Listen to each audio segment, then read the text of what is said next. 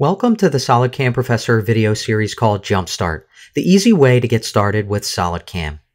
In this video, we will be going through part 5 of our first lesson, where we will add a drilling operation to our CAM part, run through our workflow in the operation dialog, and simulate our toolpath. We will also generate Gcode for our completed CAM project in preparation for machining our part. Here we have our CAM part with face milling profile and pocket operations. Next, we will move on to drilling the holes through the face of our part. From the SolidCAM Manager, right-click Operations, Add Milling Operation, and select Drilling. The workflow in setting up a drilling operation is very similar to our previous operations. We will start by defining our geometry. When defining geometry in a drilling operation, SolidCAM can automatically pick up the centers of all circle entities on the top face. Under Select Centers By in the Drill Geometry Selection dialog on the left, I'll use the default multi-positions and simply click on the top face of our model in the SolidWorks graphics area. We can see that SolidCAM has found all 4 of our holes. Also, if we scroll to the bottom of our dialog, we can see the 4 selected holes along with their respective X and Y coordinates. We can now accept our geometry by clicking OK. Next, we'll define our tool. I'll click on the Tool branch, then the Select button to bring up the tool table. I'll select the Add Milling Tool button and choose Drill under the Drilling Tools list. The diameter of our holes are 5 mm, so I'll only change the diameter field to 5. And click Select to accept our tool definition and exit the tool table. Next on the tree are levels. Our levels will be chosen in the same manner as our previous operations. Let's click on Upper Level and select the top face of our model in the SolidWorks graphics area, which represents where our tool will start machining. Then click OK to accept. Then select Drill Depth and pick the bottom face of our model that represents where our tool will machine to. Then click OK to accept the selection. When drilling, it is important to note our depth type options under our milling levels. If we leave the radio button set on cutter tip, the tip of our drill will come down to our 10 mm depth. If we choose full diameter, SolidCAM will assure our 5 mm hole diameter is maintained at our 10 mm depth. We will be using full diameter for this example. Last but not least, let's move on to our Technology branch.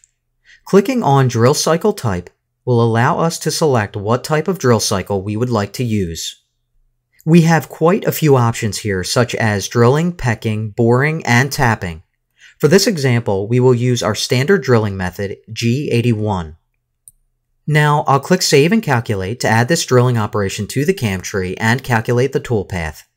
Then, let's close the operation dialog by selecting Exit. Now, our CAM part has been fully programmed using SolidCAM.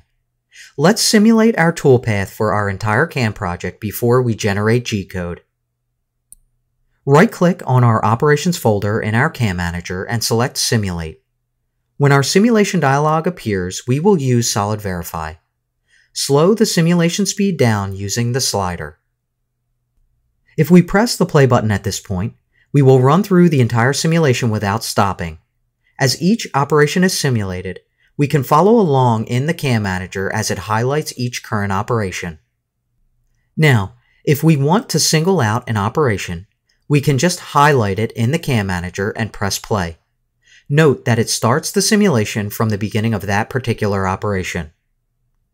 Also note that the part model was automatically updated according to the selected operation, and every operation shown up to that point is a single color.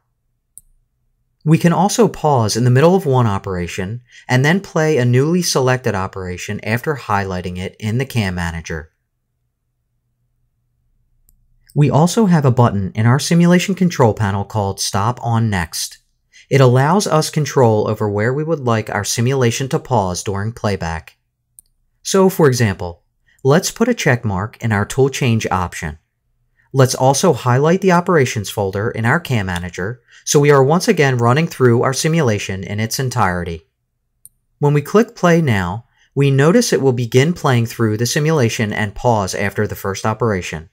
This is because our profile operation switches to Tool 2.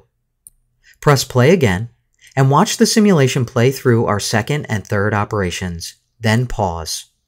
This is because our profile and pocket operations both use the same tool, Tool 2. Our drilling operation will then change to Tool 3.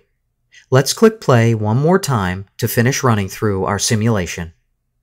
Also, take notice that each toolpath is represented visually by a specific color on our part.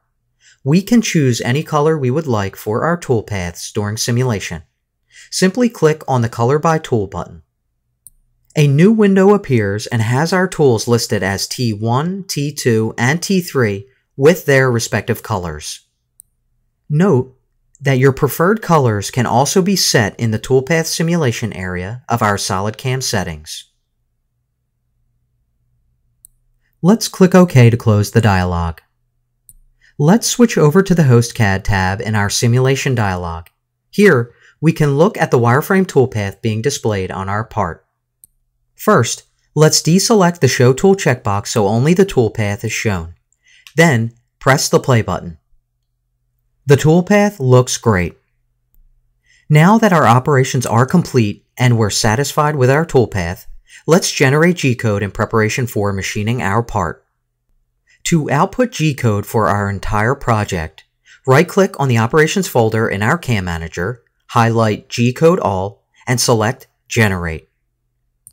Our Gcode is generated based on the parameters of our CNC controller chosen when we first created our CAM part definition. The generated Gcode for a 3-axis Haas opens in Notepad for us to view before it goes out to the machine. It's that easy to cam apart and generate Gcode with SolidCAM. Also note, the Gcode file name automatically defaults to our CAM part name, SimpleCover1. Let's close the Notepad file. If we want to generate Gcode for a specific operation, we can simply right-click on the operation in our CAM tree, highlight Gcode, and select Generate. Since we only selected one operation, we are prompted to give our Gcode a file name in case we want to save it. Let's just call it SC1 for this example.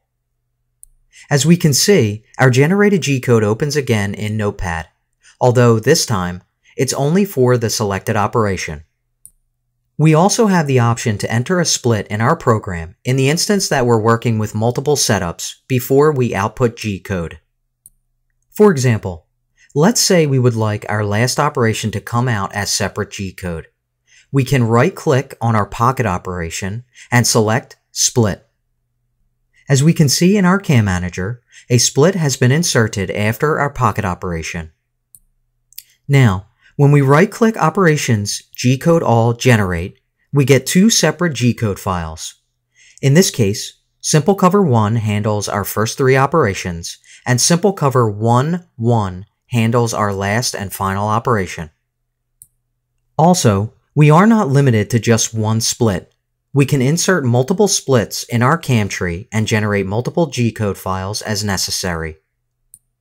And this concludes our final video, Part 5 of Lesson 1 in the SolidCAM Jumpstart series, where we've added a drilling operation to our CAM part, simulated our toolpath, and generated Gcode. Thank you for joining us on this SolidCAM Professor video series called Jumpstart. For more great SolidCAM Professor videos, visit the Professor tab at www.solidcam.com.